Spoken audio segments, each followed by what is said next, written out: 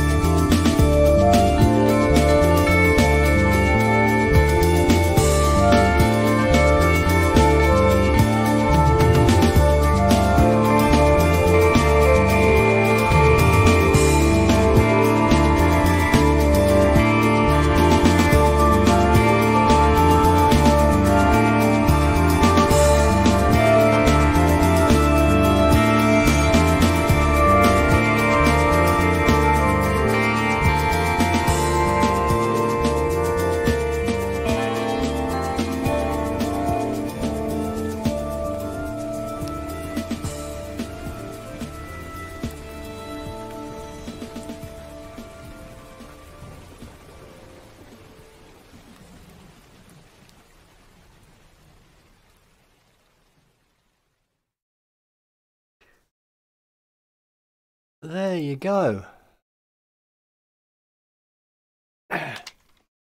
Strange video, I think, you know, but it doesn't matter. It's very well put together. They are getting better and better, without a doubt. My only criticism here to this, when it came to the end bit, because of the tone of the guitar being a lot higher and the keyboard, it did seem to sort of raise a bit, and I really noticed it in my ears, obviously because I'm wearing headphones. That is my only criticism, you know, because they're getting that good now, you know, you've got to get picky. Very good though, very good. I like what they're doing. They are different what they do, and they are very, very good. You know, they're into sort of, I don't know about ambient sort of sounds and things, but they're into sort of that sort of thing. But I like it. I like what they're doing. I really do like what they're doing, and that is very good. And the two lovely guys, they really are. And I say the no, it'll be there. It'll be there. The link will be there to the interview I did with them, more chat. It's more of a chat. We're talking about music and stuff and that. But they're very good, and they obviously they're going to be collaborating with people, I suppose. I do believe they already have with them. I think I reacted to it. I don't know. I'm losing it. I tell you, I am totally losing it. I really, really, really, really am. And I know they've approached Axe Japan, because I did a Zoom with them, because I Zoom sort of on a regular sort of basis with Axe, and he's up for it. The people are up for doing these collaborations, and these two guys, you know, where they're going and what I do like what they're doing. I really, really do like what they're doing, and it's good to see. The last one they did was great. And obviously the way they're putting the videos together and everything else, it's absolutely great. I'm all for it. I'm all for this new type of thing that they're doing, and the sound they're getting. But I just say, learning that guitar was a bit ear piercing, and the keyboard, because of the tone being of a higher level. I just think they tweaked it up a bit too much that time. That's it. That's my only criticism. Apart from that, great lads. They are good. I do like them, but anyway, I'm only getting critical, like, because I know them, if you like. But yeah. Anyway, enough for me rabbiting on here. You all have to let me know what you all think, and get over there and subscribe to their channel. And thank you so much for all your comments and everything else, really.